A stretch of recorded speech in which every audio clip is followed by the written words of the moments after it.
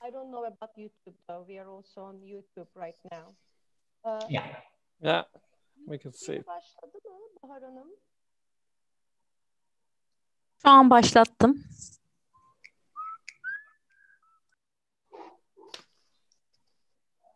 No, we lost your audio, Elif. Yes. Yes, I don't hear you.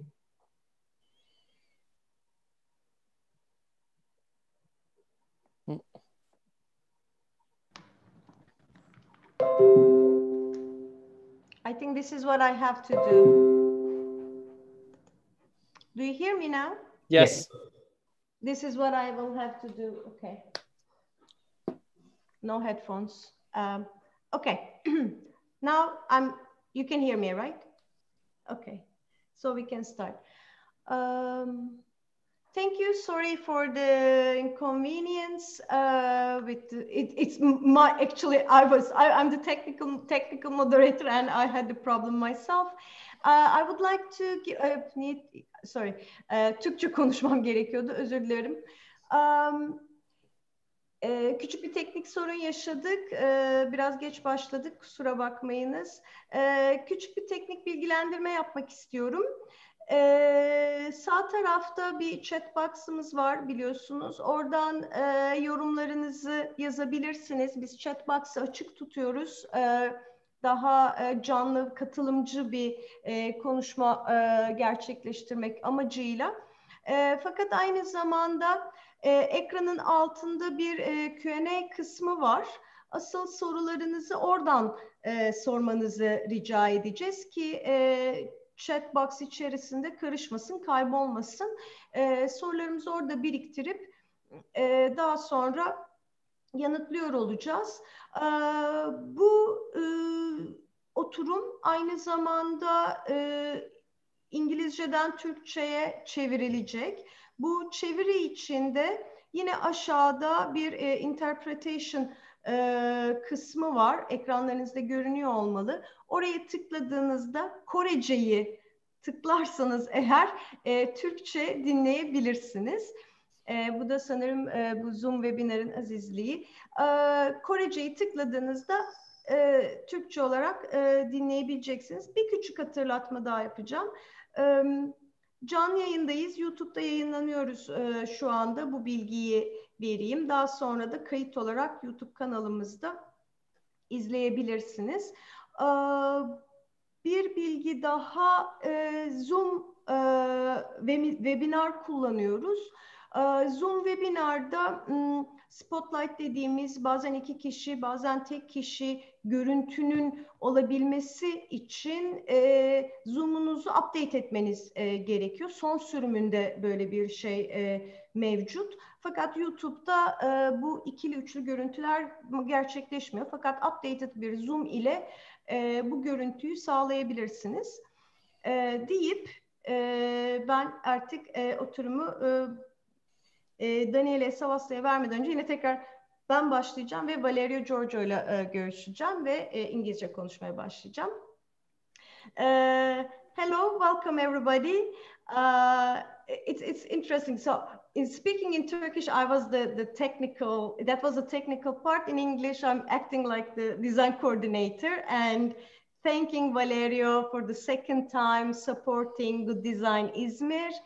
And we're very happy about it. And our mayor Tunç Soyer wrote about it. I don't know if you saw it in Twitter. We are really happy. And actually, yesterday I got somebody said hi to you, which was Özlem Yalım, the journalist. We were in her program last night, and she was also again happy to see you supporting İzmir Good Design Days. And thank you again. And I hope this will go on with the consulate. So now I would like you to give you the stage, and I'm going to, thank you, spotlight. Okay. Dear Elif Kocabek, Akdeniz Akademisi, dear Daniele SAVASTA, Yaşar Üniversitesi, dear Alessandro LUDOVICO, Southampton University, Winchester School of Art, dear guests, thank you very much for inviting me today to the opening of this afternoon webinar in the framework of İzmir Good Design. I'm happy and honored that Italy is a partner in the most important design event in Izmir for the second time.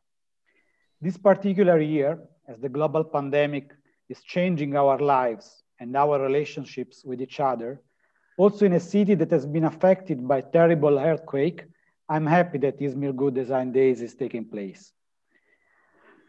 With an interesting theme, common futures. I think it's the question that we should all be asking ourselves. What is our common future and how will we shape it? This year, the Consulate of Italy in Izmir has invited Alessandro LUDOVICO, an academic, researcher, artist, new media expert, and editor-in-chief of Neural magazine since 1993. He has written several books, including Post-Digital Print, The Mutation of Publishing since 1894, which has been translated also in Italian, French, and Korean. He will be our keynote speaker talking about designing networks for sustainable cultural infrastructure, Neural magazine, and temporary library. I will leave him to tell you more about his experience and work during these years. I would like to focus on the theme chosen for 2020, that is, as I mentioned, extremely relevant in light of the circumstances we are facing this year, and why listening today from an Italian designer could be an opportunity for all of us. The skills of Italian designers have the power to imagine a future in which, thanks to beauty and innovation, a genuinely sustainable development path can be undertaken. It is a testament to how much incentiveness and the need to communicate experiences can prevail over every obstacle, giving reasons for sharing and for hope, which are very much needed at a time like this one. I'm also happy that Izmir would like to play an important role in this regard and further. I think that design can be a useful tool, not only in classical areas such as design industry. I think the key issue is not anymore how to design new beautiful piece of furniture, even though design is still vital for any company who doesn't want to lose market share, but how digital experimentation and Italian experience in digital design can be at the forefront of the challenges we have to face.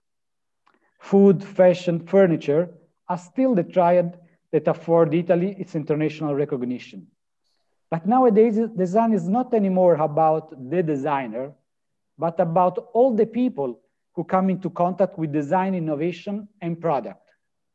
For instance, Salone del Mobile, which is held every year in Milan, is no longer a trade fair for operators, but a real cultural event that involves an entire city, transforming entire districts, showcasing products, but also creating space for experimentations above all. The pertinence of certain solutions as proof of Italian excellence is now the perimeter for imagination, experimentation, and innovation. Confrontation on the same stage, I think, is a way to enrich each other's experiences in a truly international environment. This leads me to think that the future is the only time zone we can influence. And design is a tool in shaping the future. The intentions and values of design are going to be increasingly important in determining a sustainable way of living. But sustainability is not only being environmental friendly, it means sharing, collaborating, and working together in economics, welfare, globalization, justice, and communication. Italy and Turkey already share their geography, common values, way of living, and protection of the nature that generates the product of our nurture. In a broader way, all the Mediterranean is not only a common past, a common history, or a common culture, but also common futures. We need to work for our common land and sea, for common networks, to face common challenges, to face together common challenges. We are used to imagine Mediterranean countries as dynamic and vibrant places. This, I think, can still be true only if through design and culture in general, we will share spaces and moments of community. We have at our disposal all the new tools and digital instruments and networks to transform our tradition and make our civilizations sustainable through shared values. The Mediterranean is many seas and many civilizations. But in final, I want to highlight that together we can also create a common future for it. Design nowadays is one of the most valuable ways through which we can achieve this goal. I really wanted just to say these words. Thank you very much for giving me this opportunity. Really, this theme of this year makes me think so much about what have we achieved in the past as common area, but also how we want to shape our future. And design is the tool. It's not just anymore doing a nice chair or a nice textile.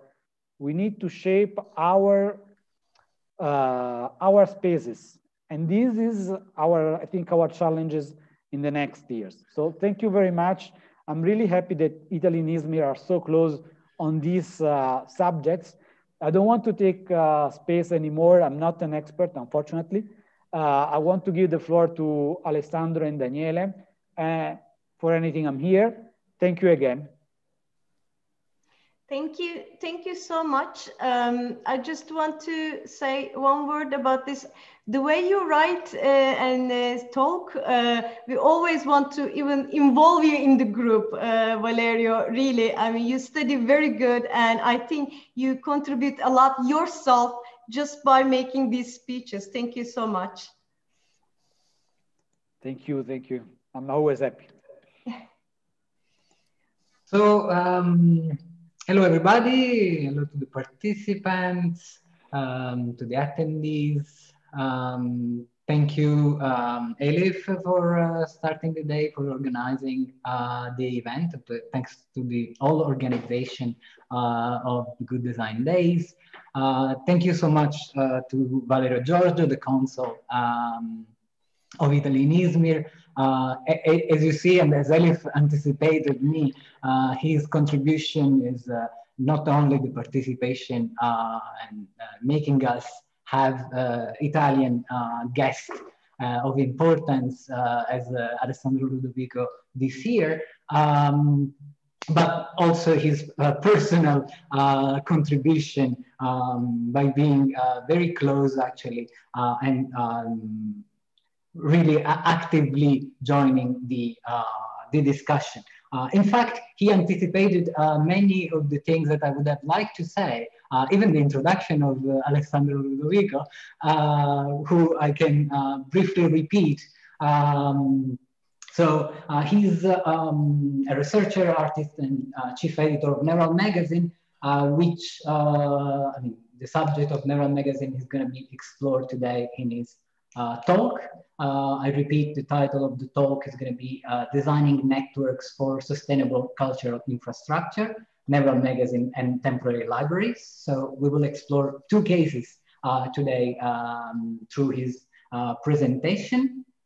And I think it's very important what also the consul Valerio Giorgio was saying about expanding the understanding of design. I think this year, Good Design Days expanded itself in several ways. One of them I want to mention is the Mediterranean Networks, which is a part of this event and has other guests you can follow up from the program. So that one direction, and the other direction is exactly when we refer to Italy generally, even in Italy, but also outside Italy, the idea of design is generally around furniture, fashion, and food. And Alessandro LUDOVICO is an exception in the sense that he founded Neural Magazine in 1993 from Bari, from the south of Italy, something that is on the edge, let's say, of research. So that's definitely something as an expansion. So having him here today in the Design Week is also an extension in terms of how other fields of design exceeding furniture can be part of this event and can be part of what also Italian design is seen as. The other aspect is in terms of obviously the subject, common future. So like the idea of looking at the future is a critical and needs a critical eye, a critical perspective in order to, as Valerio Giorgio was saying, act as using design as a tool. So if we don't see it in a critical perspective, that could be also a very dangerous, let's say, way. And I think Alessandro LUDOVICO with his work shows exactly how critical aspects can be unveiling our future and our present as well. So I would just let now Alessandro speak. I think he will explore these two cases in depth, and if anybody has any question, as Elif mentioned, there is the Q&A open, so we will have his presentation right now, and at the conclusion we will have a Q&A, so please participate in that aspect as well. I'll be here listening and enjoying with you. Thank you, Alessandro. Thank you very much. It's my turn to thank you, everybody. Of course, Daniele and the whole organization of a good design İzmir. But I would especially, of course, thank Valerio Giorgio, our consul in Izmir, for supporting my participation. And while I'm starting to share the slides that I would like to be part of my presentation, I would like to underline how actually what Valerio was saying, I think was particularly important when he was mentioning the role of design and how it starts to, which was also remarked by Daniele later, how it starts to be something that expands what we are used to consider. And I would particularly remark that the design of processes is extremely important at the moment, and it joins also the values that Valerio was mentioning, values of sharing and to build together possible collaborative infrastructures, cultural infrastructures. Okay, this is the title. You have already heard about it. Thanks for the lovely introductions by both. Again, I'm particularly honored to be supported by my country's consulate, and I would just like to add that in Winchester, I'm also part of this research group. I'm mainly part of this research group, which is called AMT, the Archaeology of Media and Technology Research Group. To give you quickly a visual take about Neural, on the left you can see the very first issue in November 1993. It was printed in Italian. It has been printed in Italian for 10 years, and for the last 17, it has been instead printed in English and internationally distributed.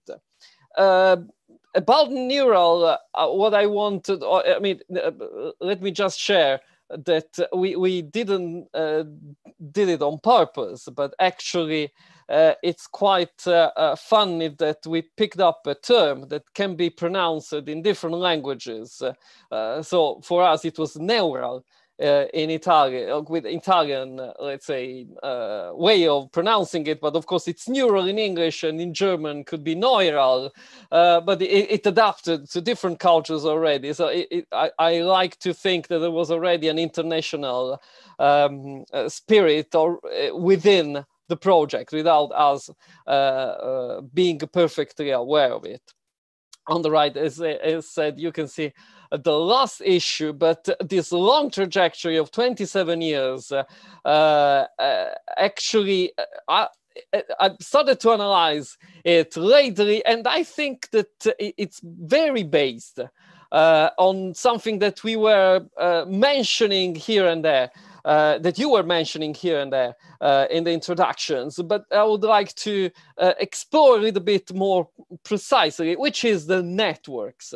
I think the neural has been possible because there have been quite a few supportive networks that have been made it possible, actually. So I would like to have a quick theoretical introduction to how networks have been conceived, to what we have started to think as the substance of networks. So the first part is trying to briefly analyze this substance.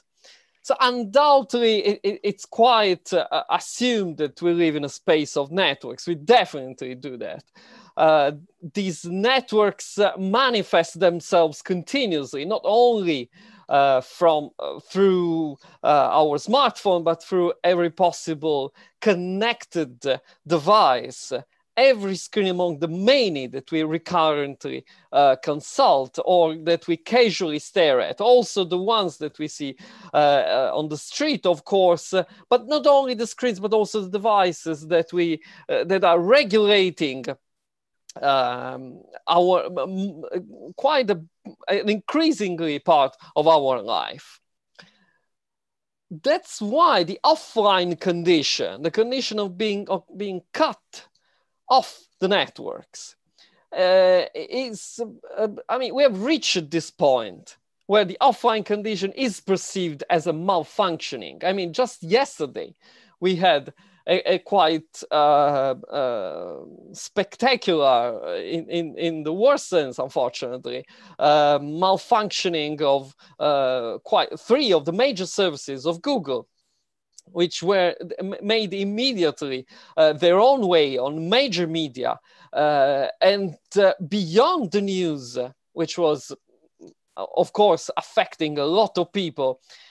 The comments I was able to see on social media, some of them were interesting about rethinking how much we rely on these physical, technical networks.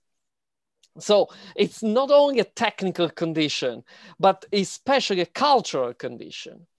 And of course, the acknowledged and perceived presence of network, we have this perceived presence, is infrastructural. And it's built by a restricted number of telecom corporations, and mostly, we can say, relying on a handful of global online corporations. And these two groups together are predominantly determining the shape of these networks in both their infrastructure and services. But if we go back for a minute to a definition, trying to make a definition of network which is not strictly technical, we can easily say that network depends on various scientific disciplines, and also on cultural domains networks refer to. So we can fairly say that the networks are mostly made of elements, nodes or subunits, which are connected as a whole. And we can think about it immediately technically. So all the nodes are the servers we connect to when we connect our devices, the subunits and the different elements that constitute the network. But especially we think that we are all together connected. So this is a whole that is present. And this whole particularly defines what we might call the total networked space. Not only that, it also defines its dynamic potential variations in size and shapes. So, I mean, every time people disconnect from the network, we can imagine that the shape of network changes. But if we think about our own network, like just the amount of people that are connected, we have constant exchange through social media, we can think about how our own network changes its size and shape depending on who is connected and who is not, which is also posing the question of transparency versus opaqueness. So the number of involved nodes are determining the scale and complexity of the networks. Still, they are not the only strategic elements in contemporary networks. One of the most relevant is certainly the transparency, or on the contrary, the opaqueness of networks. The nodes we mostly use now, as well as our devices, are highly opaque. Nonetheless, given that each node is individual, there remains an autonomous capacity to conceptually redefine networks through the creation of sub or separated networks at will. And in this respect, it would be interesting to extract the use and the essence or substance of these networks. Where is it? It lies in the possible relationship that is conceivable through this network abstraction. And it's something that we have tried to experience with Neural. I'll come back to that in a minute. From this experience stems the theory of applying the model, the networked model, to human relationships and even to everyday practices, even to our own networks. Networks as collaborative and supportive infrastructure. Since we live in networks, as I was mentioning in the beginning, we should choose to build and use our networks independently. We can even rely on a kind of,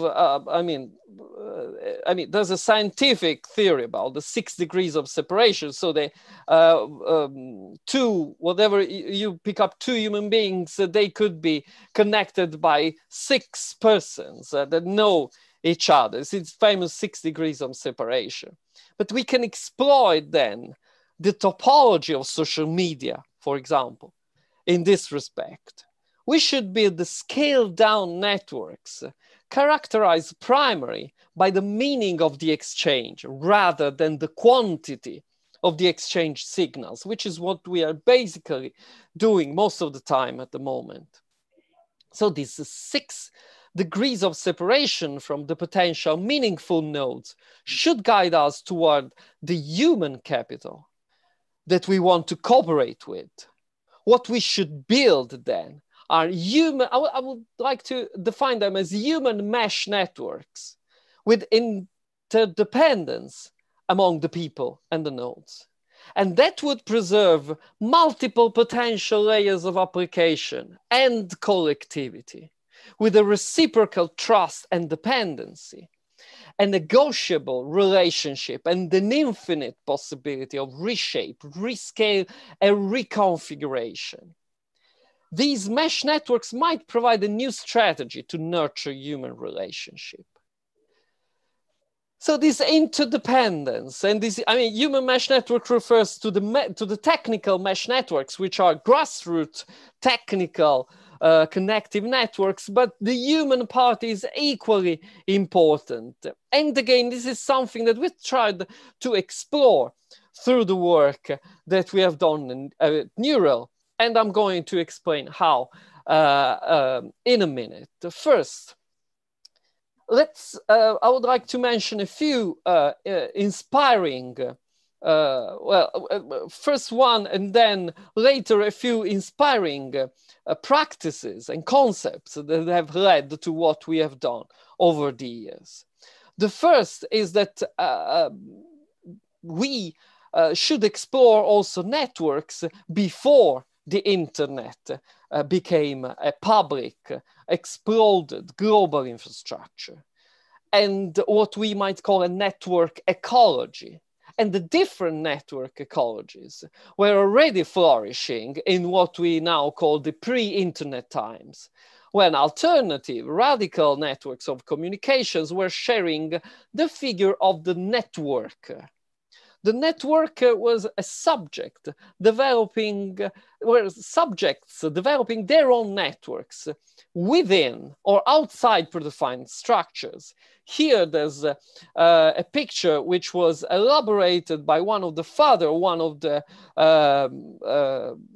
I think mostly precognitive art movement during the 80s, the male art movement. Vittore Baroni, who is an Italian artist, is considered one of the father of male art internationally, elaborated this picture just to enhance how we should start to think about connecting and creating our networks beyond what the technical limitations could be. This picture is from the 80s, of course.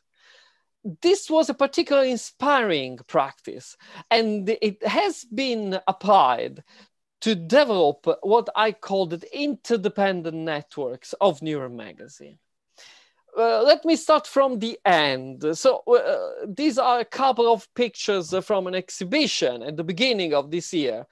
I mean, luckily we're just before the pandemic, so it could happen physically, and it was quite crowded. It was the 25+1 piece, Neural 25+1, during the exhibition about the network during the Transmediale Festival in Berlin. Neural has been possible over the years thanks to these few networks of support, which are interdependent. And we show them in an installation, celebrating the then 26 years of publishing. Each of the vitrines you can see was showing one of the networks that were supporting the magazine. So let me start to explain how that worked over the years, starting with especially one practice. This is an issue printed in 2008, issue 31. And after we already made some attempts at the end of 90s through the magazine, but there's a particular work that has shown us how we could use the magazine and the networks around the magazine as a possible infrastructure to enhance a specific media artwork. Because, of course, I mean, probably it's quite clear, but Neural has always been about art, culture and technology, especially art and new media art, since the beginning, but from a critical point of view. So in this issue, we were including an artwork, and we were including it in order to distribute this artwork to our 500 subscribers. The artwork was called Notepad and was developed by a duo called Swamp. As you can see, the artwork is made by actually an apparently common American-style legal notepad. Classic American legal notepads, which have these yellow pages and a series of black lines. And on the left, to mark the margin, there are 3 red lines going from top down. But this group printed these notepads with one specific characteristics. They used what is called a microprinting techniques to hide text into the different lines. So apparently there were normal lines, but they contained the text within. This text was readable only, as you can see in the picture, using a magnifying glass in order to read it, still with some difficulties. What kind of text they included? In 2008, they wanted to include the list of all the civilian casualties happened during the Iraqi war, which the American government denied that they ever happened. So they printed within these lines all the data about the few hundred civilian which were killed during the war. And then they took all these notepads and shipped them to the White House. And there's a protocol that compellingly force what is received in that office to be registered and then included, bring inside the space. So conceptually, what they were doing was to let the truth enter the institution that actually was denying it. But what we did with the magazine then, because we were supporting this action, we told with the group, let's turn this action into a collective performance. So they gave us 500 sheets of this work with a self-addressed envelope and the printed instructions, a small piece of paper with written instructions. So all the subscribers potentially could write a letter of protest and ship this specific sheet directly to the White House, again turning what was a single artist action into a collective performance. Another, so what we're using was the infrastructure of the magazine, in a way turning the subscribers into not only audience, but an active part and the supportive part of an artwork performance. Another intervention that I'm particularly keen about has been the Pirate Book, which is a book edited by two artists, Nicolas Maigret and Maria Roszowska, French and Polish artists, and it's a particularly interesting book about contemporary forms of piracy, which have happened all over the world, on internet as well as in particular countries like in Nigeria, in China, and talk about piracy as a cultural phenomenon, especially driven by the digital infrastructure. When they published the book, we were thinking about how to support again this cultural effort, and at the same time, a Slovenian institution, Axioma, was also organizing an exhibition of this tour and offered to produce a USB drive, which you can see on the right, with whatever content we would have decided to put in. The first proposal was to put on the USB drive the PDF of the book, obviously, and then distribute it again to our subscribers.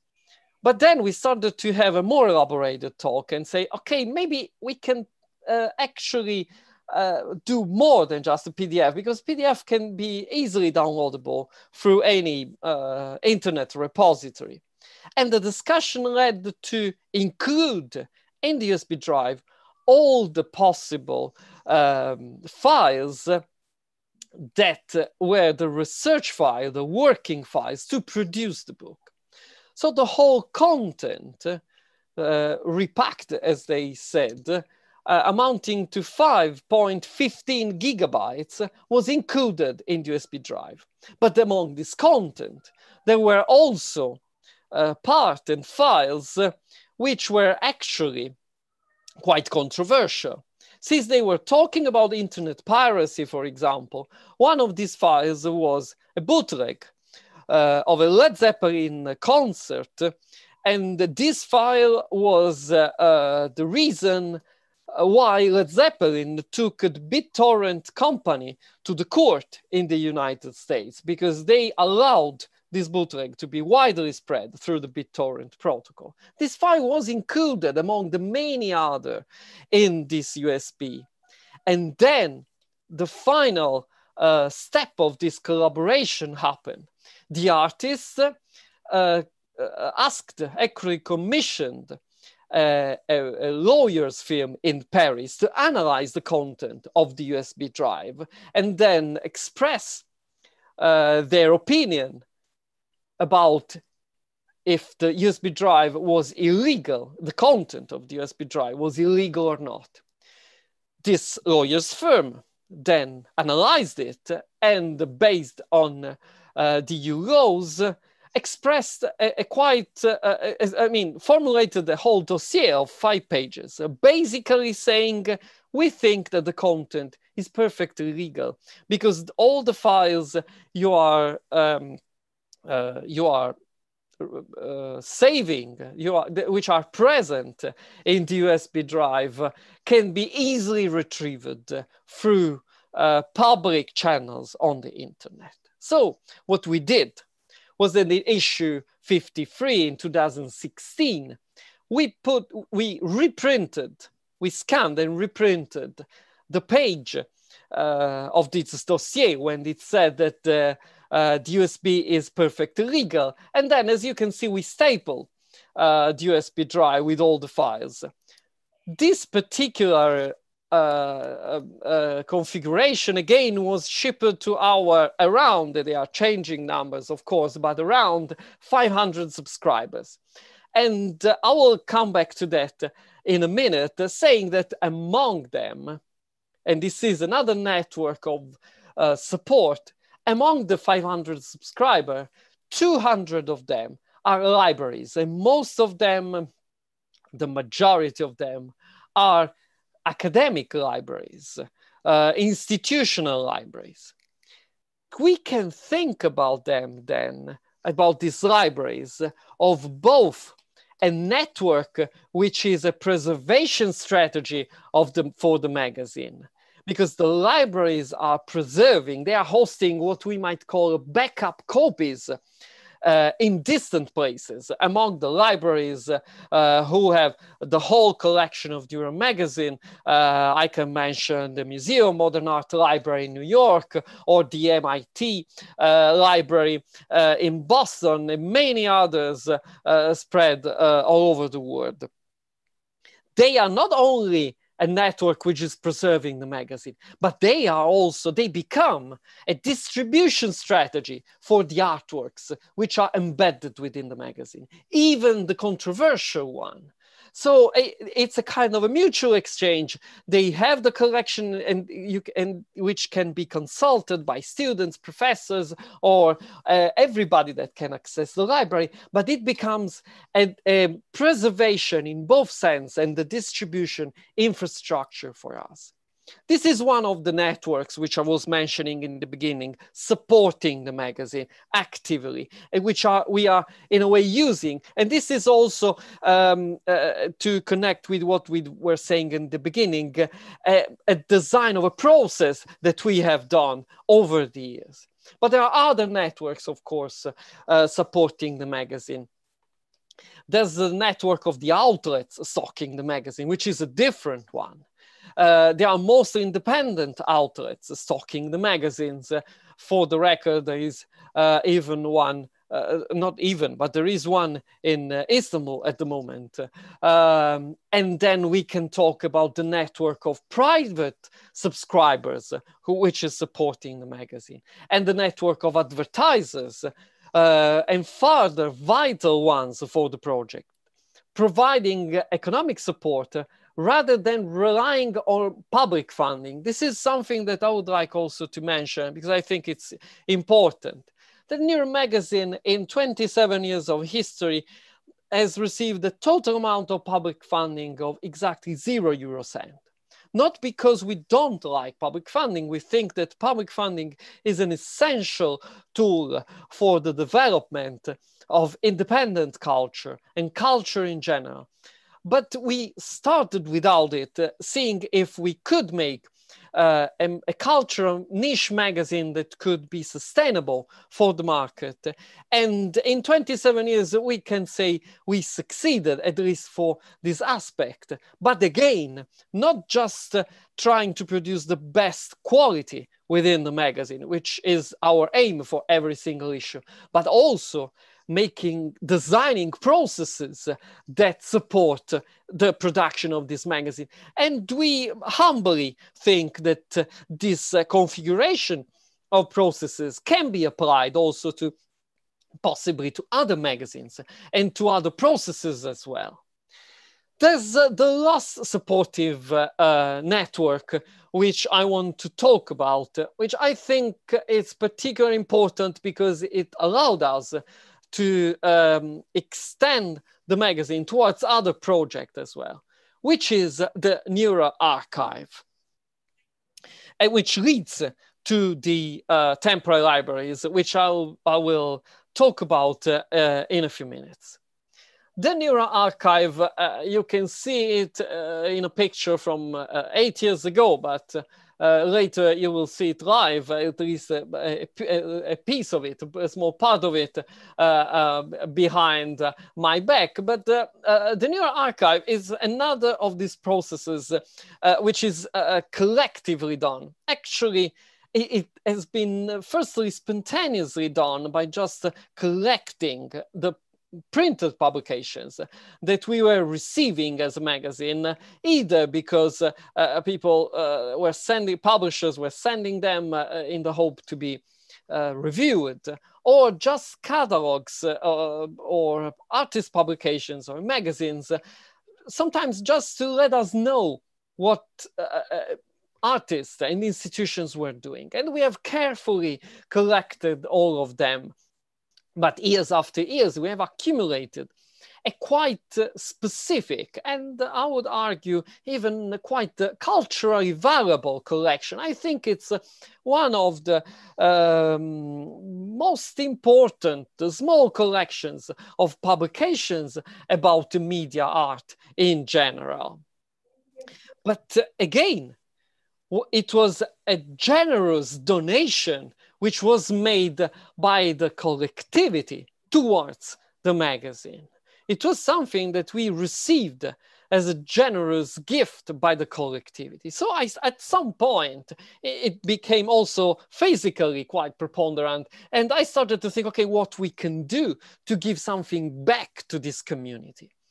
And the simple thing, the simple gesture that we have done and we are doing during these years is the Neuro Archive website. So what we started to do is simply to scan the covers of possibly everything that we have. So far, we have reached almost 1,700 publications in this database. And it's just a catalog of what we have. So there is, let me show you one record of a quite rare book.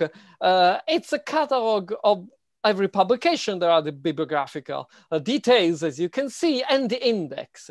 Actually, the index is a bit controversial because it can be seen as a violation of copyright, but it's just the index. We don't associate any PDF file unless the publishers clearly wants us to do that. But the index is very important because it allows the visitors of the Neuro Archive, mostly scholars at the moment, to search through the publications. So you can, for example, search for a particular artist, and you can come up seeing not only where this artist has published a text, but possibly also in the catalogs of exhibitions he was part of. So again, this is, we think about it as a resource. It's all we can actually do because we are not able to establish a physical public library to make it available, maybe in the future. But at the moment, at least, its content, it's searchable. So even the existence of some of these books is our, acknowledging the existence and sharing the basic data. It's our small effort to return the generosity of the community that has donated all these books over the years. This is, for example, I mentioned this book because there's a nice story which can be told in a minute. Basically, it's an early book about art and the networks. It's called Art Communication. It's about experiments made in Austria. And it was published in 1984 when I asked the institution, the Austrian institution, if they still had a copy. They said, look, I think it's sold out since ages, but let me have a look. And then they found out a forgotten box at the end of their warehouse full of these books, actually 40 copies. And they gladly wanted to donate one to us because they thought that it was a good effort. And again, it was generosity on one side, but it triggered another interesting process for me, because then these 40 copies were started to be donated to other libraries and institutions, again, in a collaborative effort. So the Neuro Archive is meant to be a distributed archive also.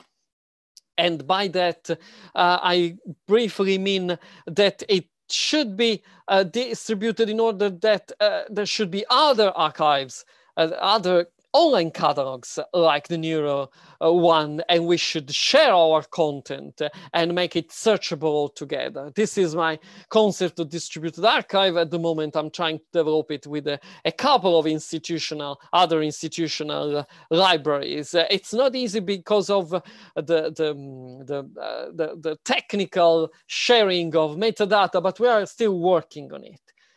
And these distributed archives are meant to be polycentric systems, so systems that have different centers, and all the centers have equal importance. And this, to me, reminds again of the networked structure. And let's then switch to the last topic of this talk, which is the temporary libraries.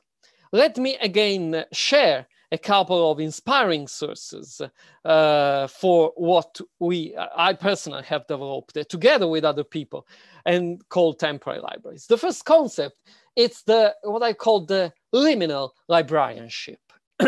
Actually, it's a very simply and effectively explained right from a remarkable effort that has happened in Ankara, in Turkey.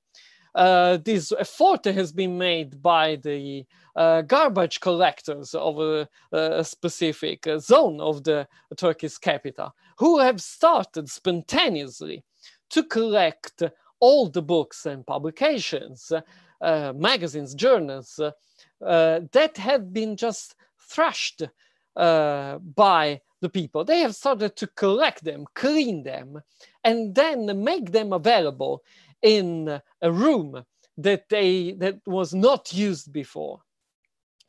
It's quite important that this resource have been created from nothing, actually from what have been discarded and would have been ended into the landfill. And they have been able to collect 25,000 books, which have become, again, a public resource, which is enjoyable for free if you go there and just pick up a book and consult it. This is what I call the liminal librarianship, because it's taking the liminal territories of publications that are somewhere and are not used, and it's bringing them to where they should be used. There's another important concept for the temporary library, which is the so-called book mobile. This is a picture from the 30s in US. And the book mobile is a very simple concept. It's about bringing the books when they are needed. The libraries, public libraries, were taking a means of transportation, filling it with books, and bring the books, usually in rural areas, in areas where there was no library and was distant from the cultural centers, in order to let them access the culture that the library was hosting and preserving. So this concept has been explored since the end of 19th century, but this is a quite early application as you can see. It has been explored all over the world. Yesterday, I was able to find a picture from the 70s, again from Ankara. You will pardon me for my very non-existent pronunciation of Turkish language. I found out that it was called Geçici Kütüphane, or book mobile. So also the Turkish National Library was using the same concept, filling buses and bringing them mostly to the countryside or to where minorities were, in order to share the culture, and that was hosted at the National Library. Again, here we have to bring the books when they are needed, ideally breaking the walls of the libraries. Again, the libraries, I consider the libraries as a fundamental institutions to support culture. But most of the time, they are kind of monumental institutions that you have to go to unless they have online access, instead of having a circulation of the libraries outside. These different factors have inspired the temporary library project. This is the picture from the very first one, but let me explain first how it works. So the concept of the temporary library is to make a temporary library for an event. Of course, as long experience with a magazine, I'm particularly interested in new media art. So I was looking for events, festivals dealing with new media art. And the idea was to team up with another person or a team of persons in order to co-curate a list of publications, and then ask for donations of these publications in order to make this the library, which would have been temporary because would have been publicly available during the event. The first one we have made has been for Transmediale Festival, again in Berlin in 2017, and I co-curated it with Annette Gilbert, who is an expert in artist books and a Berliner. The festival was celebrating 30 years of publishing, so we wanted to reflect it into the temporary library. What we did then was to explore not only the publications directly coming out from the festival, but all the efforts that in a way stemmed from the festival, which could have been judged as strictly related to the festival. This whole outcome was tried to be explored, and we asked for 200 books donations, and we got 170.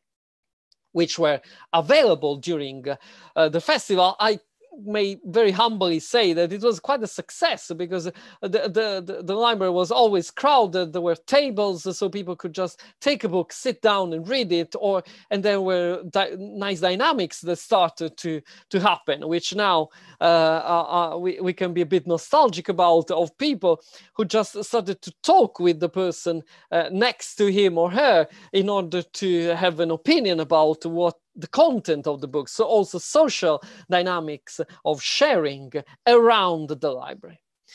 But there are another two steps which are important for the temporary library concept. One is that we were including also a leaflet with the list of all the books which were donated. Not only the very essential data about these books, but also who donated them. So the publisher, or who actually was donating them, in order to establish a contact between the donors and the readers who potentially became also customers of the publishers as well, making a possible short circuit between this free enjoyment of the publications and cultural and productive dynamics behind it. And the other very important step of the temporary library, the other very important element is that the temporary libraries, once the event is finished, are donated to an institutional library. So the ones made for Transmediale was donated to the UDK, which is the Universität des Künste in Berlin, which is probably the most important university of art in the city, and probably among the most important in Germany. And the librarian was so enthusiastic to receive this donation, again, a free donation, that decided also to make an exhibition, to exhibit the whole special collection before cataloging it and acquiring it definitely. I mentioned it was a special collection, and that's also important because we asked the libraries then to acquire it as a special collection. Why? Because it has to be a temporary library. So it has to have a definitive, reliable host, in this case, the UDK library.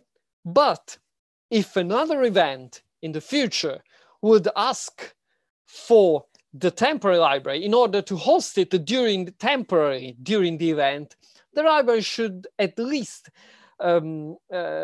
be open to enter a discussion with, a dialogue with them, to negotiate a possible lending of this special collection to the event and back. That's the full concept of the temporary library. And it worked quite well, I have to say. Briefly and quickly, we have the second temporary library made in Latin America for the IZEA 2017 conference in Manizales in Colombia, which was co-curated with Andrés Burbano.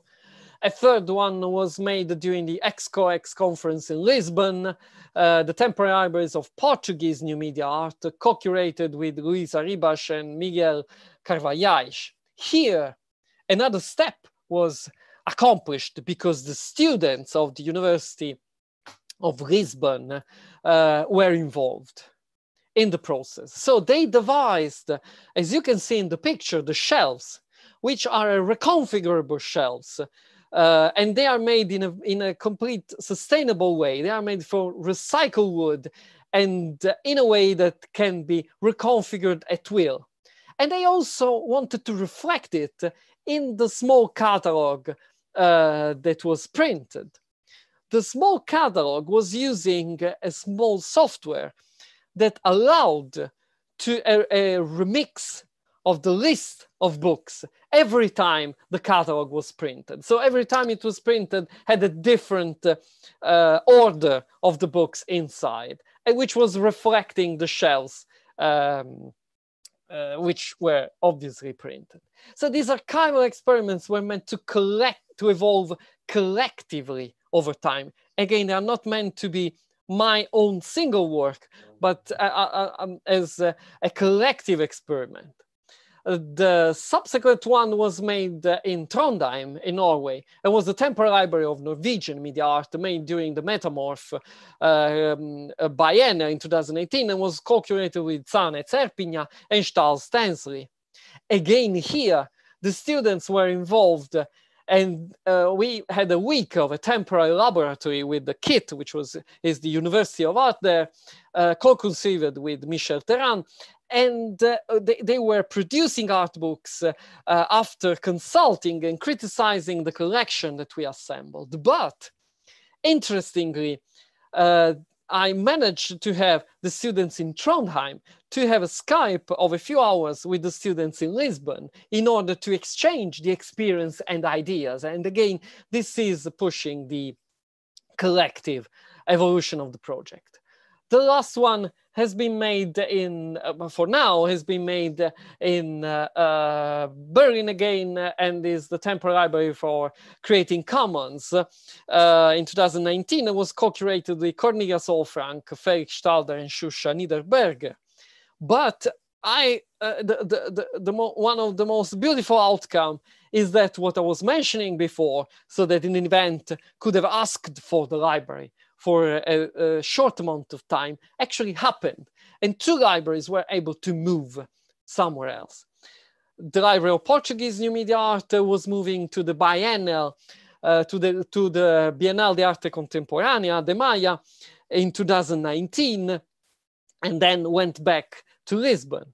And the temporary library of Norwegian media art moved to Oslo and to the Foreign Conference again in 2019. And here a second call was made and more books were collected. So the temporary library moved from Trondheim, and when it moved back, it had 40 new titles added.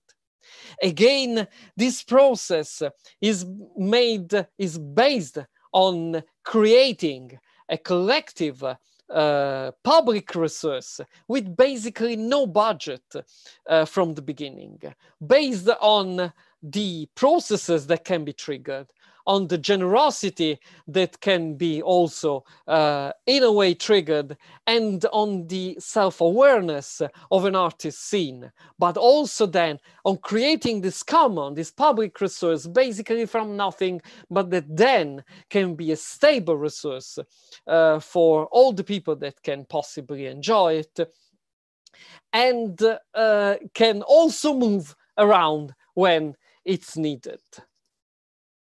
And that was it. Thank you very much.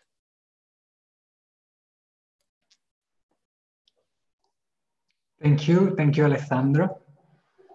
I was thinking that one of the biggest lack in this online talks and conferences is that the audience might upload and we might not know.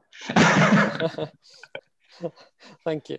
So that's the thing. Well, thank you so much. I think we touched a lot really of points that might be even further explored. I don't know how are we doing with the time in that sense, but definitely we have Q&A, so I invite the participant to suggest some question. I haven't received yet anything. Maybe we can just, I mean, I'm soliciting so that they might do. Meanwhile, I can say something, since also you mentioned about Miguel Carvallage, that he's going to be part of the talk during these days as well. Let me check again for the date before I say something incorrect.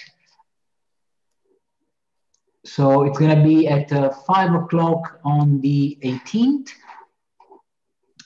meaning in this Friday at 5, moderated by Raul Pinto, in that series of talk that I was referring to as Mediterranean Network.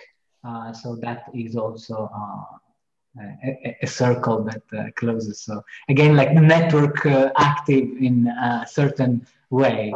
So people that are somehow connected. Okay, so there are comments. Okay, I have a comment.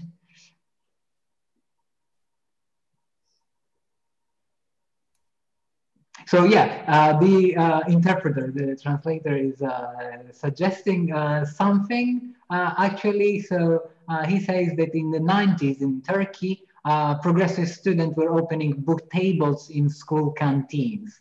So somehow they were creating temporary libraries themselves.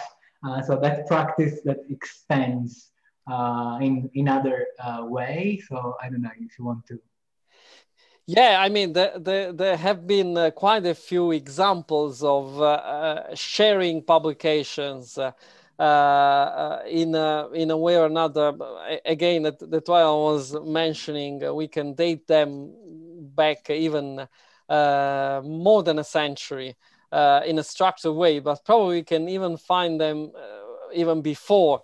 For me, the point is as I might guess, it was probably for the students to share specific bunch of knowledge, which can, I think that, I would connect again with what Valerio was saying in the beginning about the collaborative potential effort and how they can be extremely beneficial, which again crosses the network concept.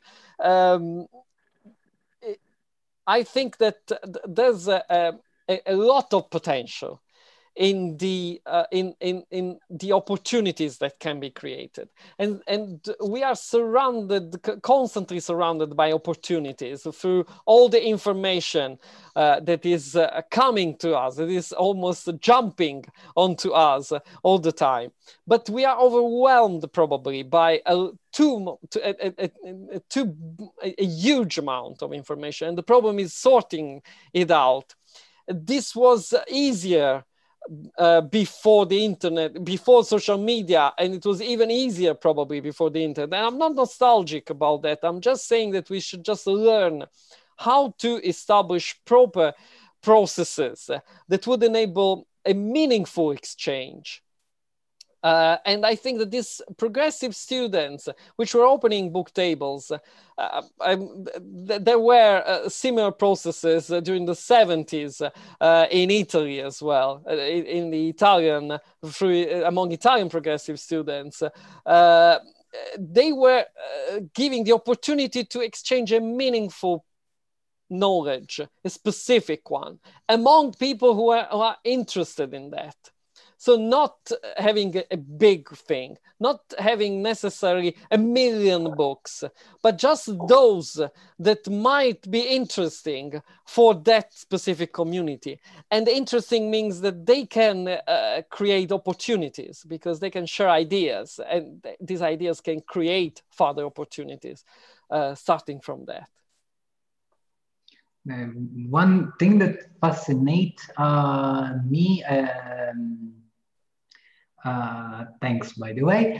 One thing that fascinates me is also the physicalities of this library. I mean, like the fact that, as you said, like, the need of being specific, the need to be built in a community, and then the role of networks of just actually extending the community and bring together, as you showed us, communities of different places that they are building library. So that's a nice, I think it's very important how, I mean, I think in all the work that you showed us today, there is this treating procedural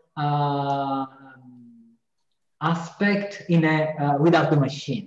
I mean, like your work about the process of how to make things, how to share things, beyond the limit. I mean, using the technology, but also and especially focusing on the social dynamics of sharing, as you mentioned, and like creating really networks of people above networks of technology. So I think that this overlapping and this movement, it's very crucial. It's very it makes the work very interesting. Yes, definitely. I think that it's quite important that there's. That's why I was mentioning the human mesh networks in the beginning. That in any way, we have an incredible technical infrastructure that can benefit this process enormously. The point is using it in a way that enable these processes instead. And so let us switch, let's say, the perspective from thinking about us and how many followers we have and how much we are gratified by others people's attention, to build some attention together with other people and make bigger processes and bigger projects, and not necessarily bigger, but more meaningful for us, that we couldn't do alone. I mean, again, the library you can see on my back, which is a piece of the Neural Archive. I mean, I couldn't have made it in a million years alone. I wouldn't have had the knowledge, the support, probably also the proper, I mean, funding, time, and the rest to do it. So I think it's exploiting the networks, the technical networks, in order to enable these processes.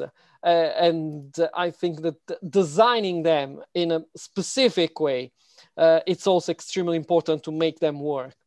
I think there's a yes. I was going to question. tell you exactly. I would like to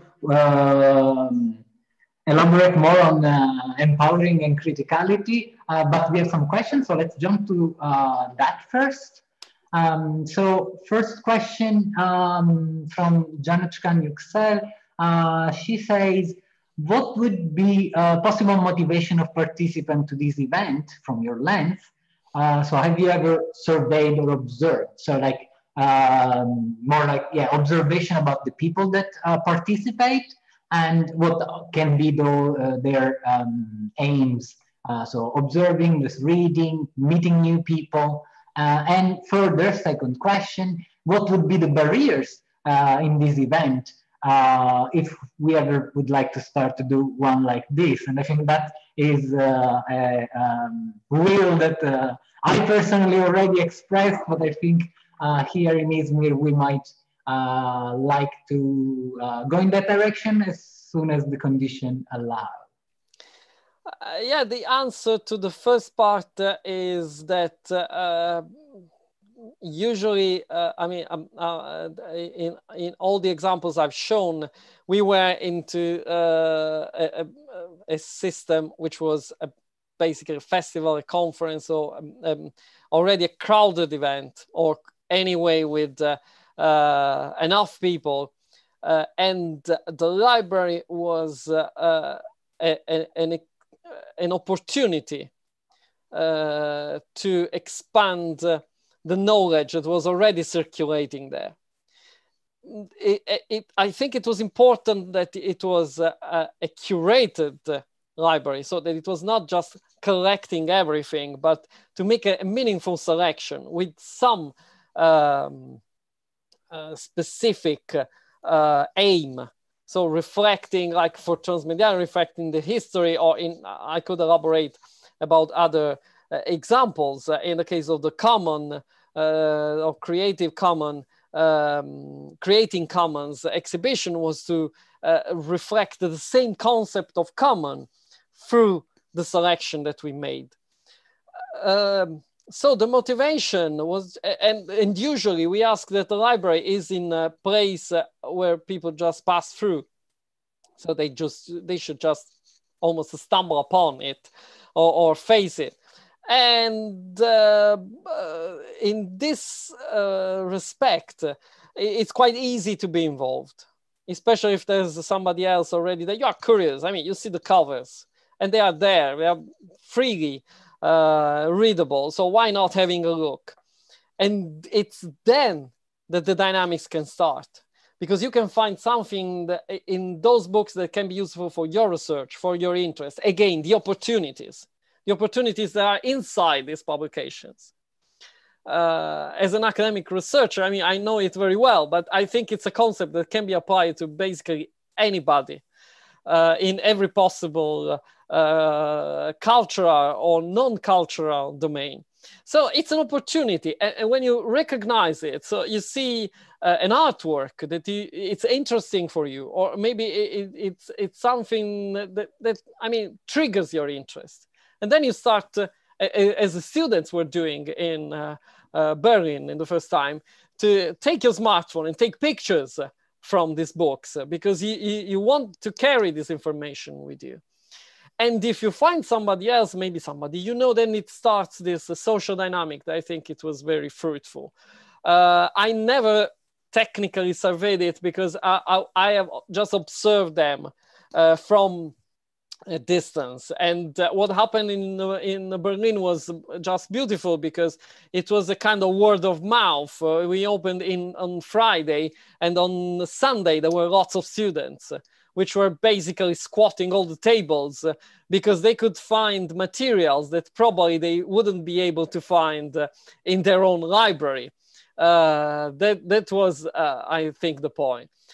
And beyond that, one of the questions that started to arise was, okay, where can I buy it? Which is an interesting question for me. It's not blasphemous at all, the opposite. It's okay, I gave the opportunity, not me, but the system gave the opportunity to discover new products, new things, new cultural products. And then somebody wanted to buy this product because eventually it can be important for whatever reason. That's why we produced all the time the list with the donors, because there they could get in touch with the producers.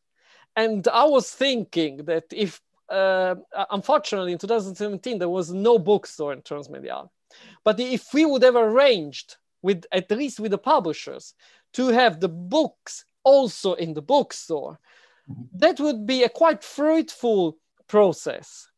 Because, I mean, it would have been not as a kind of vitrine with the products, like, okay, we just expose them. Because it was a curated selection. And so there was a specific concept. So it was highlighted at the next level of a possible vitrine. And again, I like these two dimensions when there's an economic trajectory that allows to produce these objects.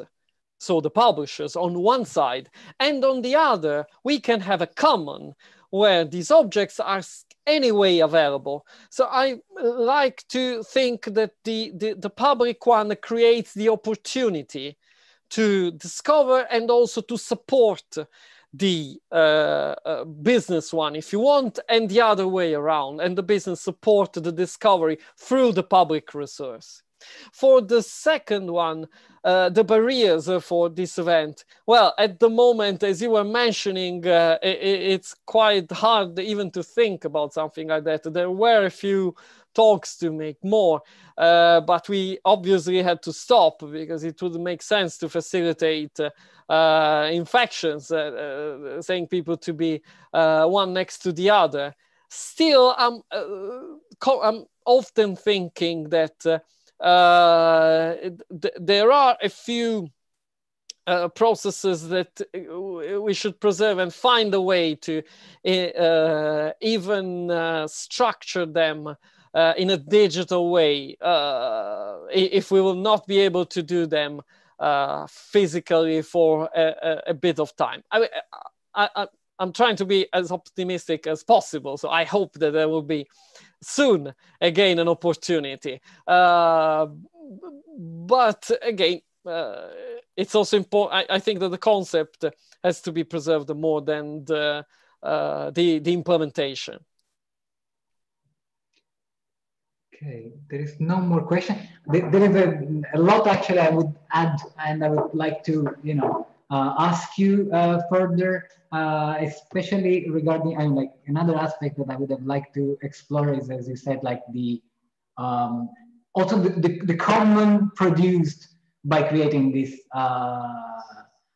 temporary libraries. I mean, like in one case you had a list, then the catalog, then like it's also generating new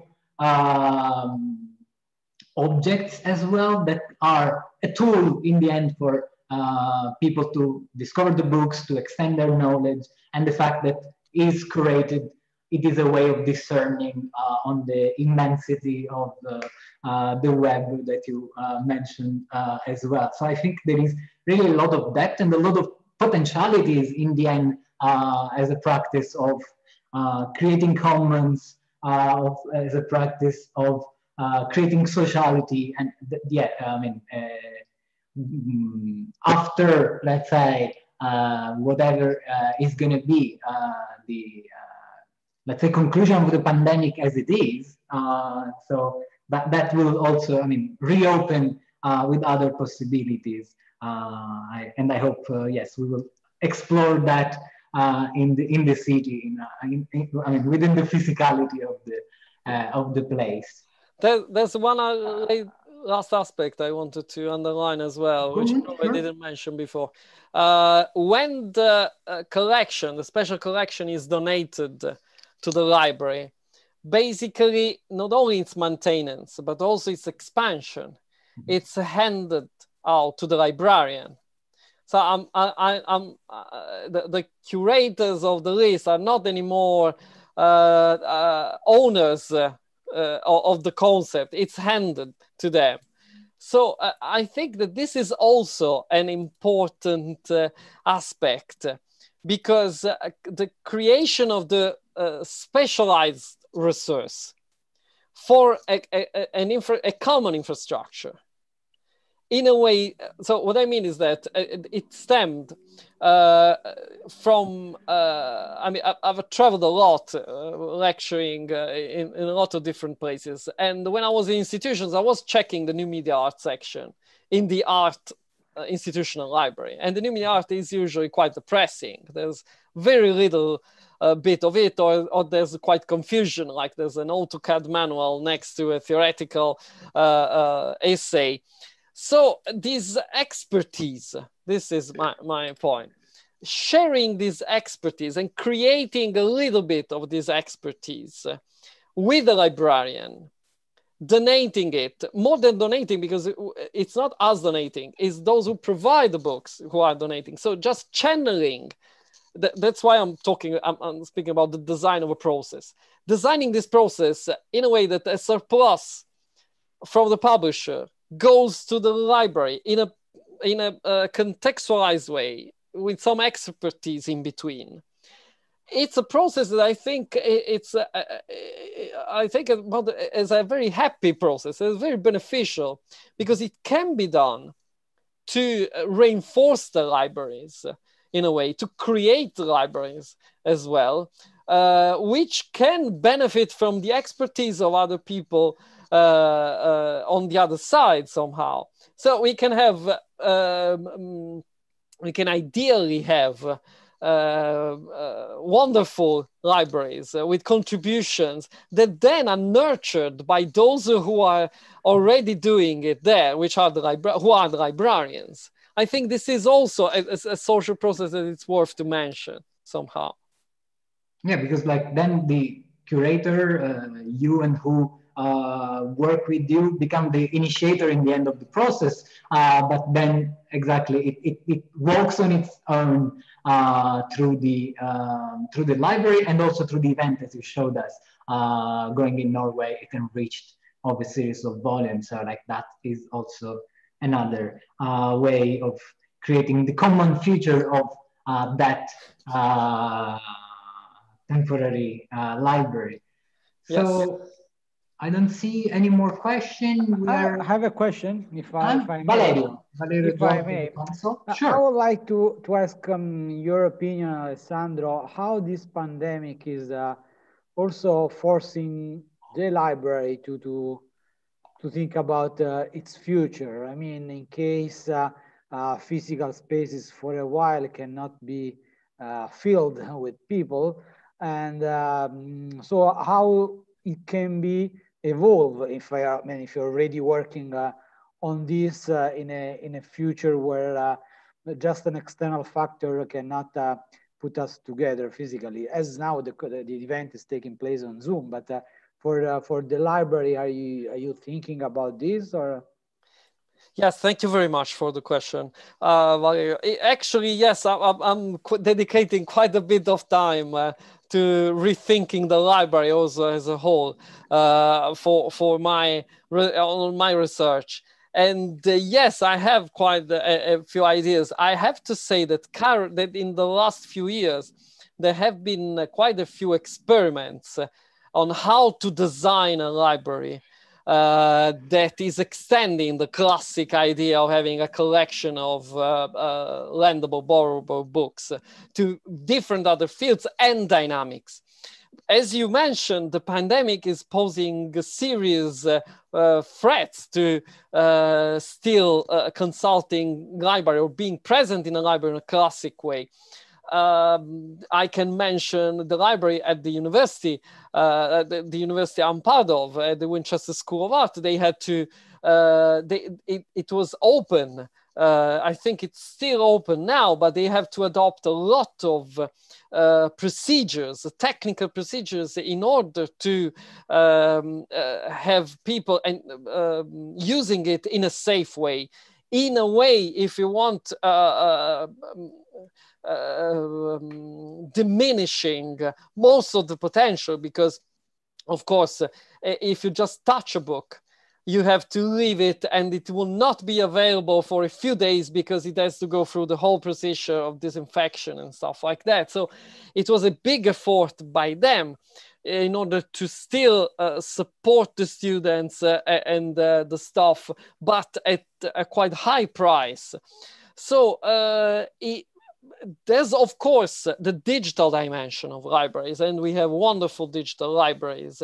And all the major libraries, national libraries, are also thinking about their own digital presence and strategies. I had a chat with the people running the lab at the British Library, and they are also into a few trajectories. I think that there are a couple of elements to be considered mainly. One is the role of digital.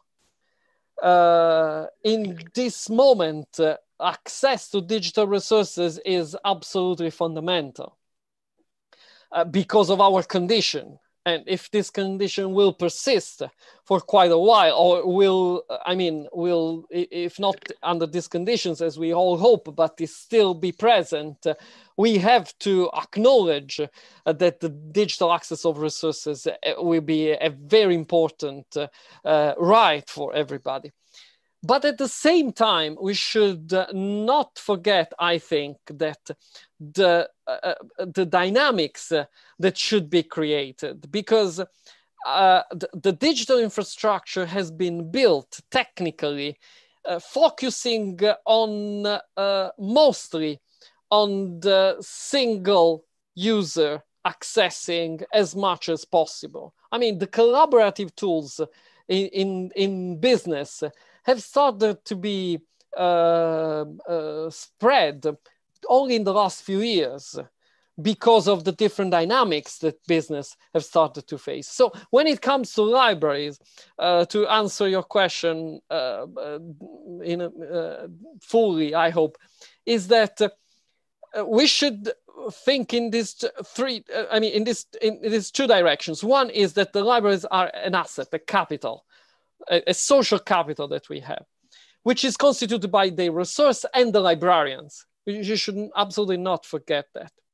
And the space is also a very important resource. So when we don't have anymore the physical space, I think that we should start thinking in terms of creating dynamics online that should reflect the dynamics that happened in the space, rather than just focusing on the access to the resources. So what I mean is, it's not only that I should have all the books or the publications available, and the librarian's expertise is eventually available too. It should also be that I should contribute to it in a way, in different possible ways as a user. It should also be that we should create some virtual spaces, if they will be needed, that would reflect the library dynamics too. It should also be that we could possibly expand, again, as it has been experimented in the last few years, the library as a concept not strictly connected to the books, but also to other practices, to basically the exchange of knowledge, because I think that libraries are essentially about that. it's the knowledge that I got from the books, but it's also knowledge I got from the librarians. It's the knowledge that I can get from other people who share my interests, I can get in touch with. So this exchange of knowledge, which I do think it's essential for our common futures, let me aside again the topic, should be reproduced in the digital dynamics of access libraries until it will be hopefully soon possible again to recreate them physically. Also because, and I won't elaborate too much on that, it's not just a question of feeling better when we access this thing physically. It's also a lot of there's a much wider exchange of knowledge and signals that we have when we are physically present. So we are anyway going to lose something when we switch from the physical to the digital, but we can gain something else. And again, I think that the social aspect and the cultural aspect should be our first focus rather than the mere technical one. Thank you.